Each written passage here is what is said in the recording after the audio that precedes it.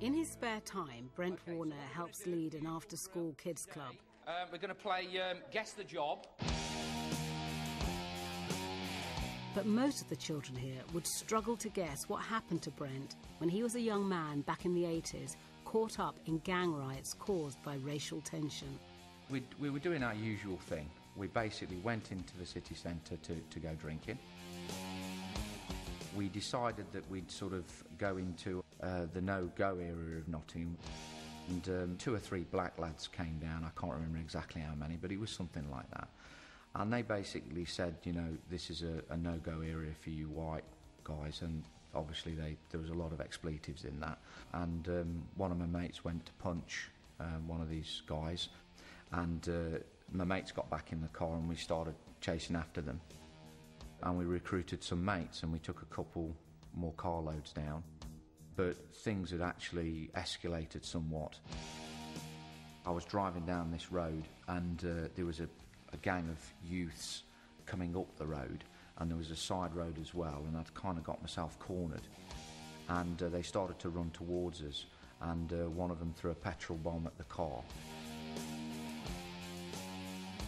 We were sort of questioned for a couple of days by the police. They didn't let us go for a couple of days, and we were put on remand.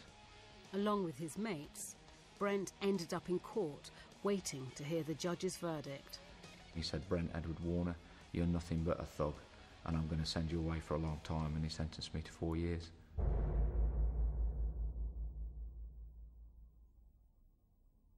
I felt pretty rotten and, you know, wondered what was going to happen, because you got a lot of time to think. And so I was thinking about all these different things and just about life in general. And eventually, I don't know whether somebody told me or whether I just made my own mind up that I needed to say sorry for what I'd done, and so I did. In prison, Brent started to go to chapel, and a few months after his release, chose to become a Christian in a local church. This was an all new experience for me, and you know how they say the grass is greener on the other side? I tell you, the colours in that church looked different. Something had happened. It was as if I'd transferred into a different country.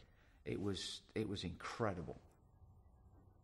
How's your life changed since becoming a Christian? It's changed dramatically, particularly on the anger issues. I was very angry, very frustrated, and that was obviously pointed in a particular direction. I don't feel any racial hatred at all. That's gone completely. And so yeah, it's just great to be free of those kind of things. They're horrible things. Now, I've always liked the hymn Amazing Grace. The reason I like that hymn is that the guy that wrote the hymn, he clearly had an experience, and there was clearly a change in his life that had happened, and I think that change is that it realised how rotten and bad he was, and how gracious God had been to forgive him. There's a new version out of it now, and it goes into like this refrain, my chains are gone, I've been set free. Because I feel, for me, that's clearly what's happened. You know, I've been set free, and you can't buy that.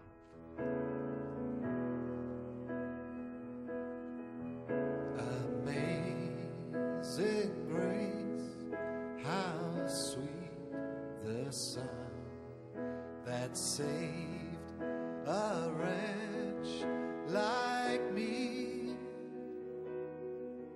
I once was lost, but now I'm found. Was blind, but now I see.